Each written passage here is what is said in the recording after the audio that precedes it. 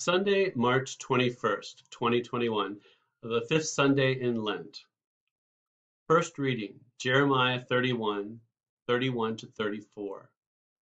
The Judeans in Babylon blamed their exile on their ancestors, who had broken the covenant established at Sinai. Here the prophet looks to a day when God will make a new covenant with the people. There will be no need to teach the law because God will write it on their hearts. The days are surely coming, says the Lord, when I will make a new covenant with the house of Israel and the house of Judah. It will not be like the covenant that I made with their ancestors when I took them by the hand to bring them out of the land of Egypt, a covenant that they broke. Though I was their husband, says the Lord. But this is the covenant that I will make with the house of Israel after those days, says the Lord. I will put my law within them. I will write it on their hearts, and I will be their God, and they shall be my people. No longer shall they teach one another or say to each other, Know the Lord, for they shall all know me, from the least of them to the greatest, says the Lord. For I will forgive their iniquity and remember their sin no more. Psalm 51, 1 through 12. Have mercy on me, O God, according to your steadfast love. In your great compassion, blot out my offenses. Wash me through and through from my wickedness and cleanse me from my sin.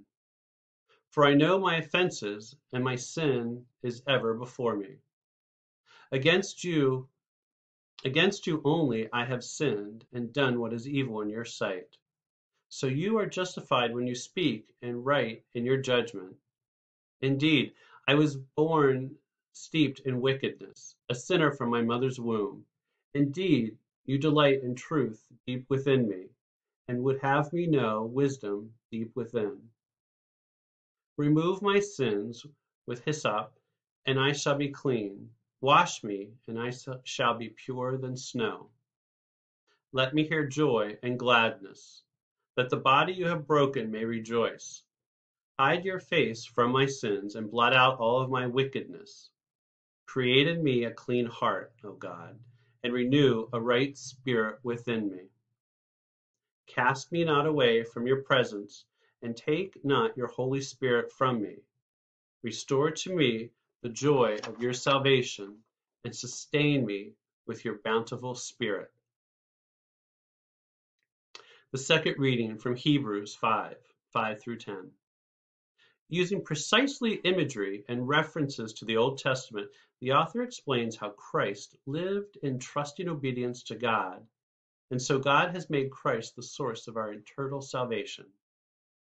Christ did not glorify himself in becoming a high priest, but was appointed by the one who said to him, You are my son. Today I have begotten you. And he says also in another place, You are a priest forever, according to the order of Melchizedek. In the days of his flesh, Jesus offered up prayers and supplications with loud cries and tears to the one who was able to save him from death. And he was heard because of his reverent submission. Although he was a son, he learned obedience through what he suffered. And having been made perfect, he became the source of eternal salvation for all who obey him. Having been designated by God a high priest, according to the order of Melchizedek.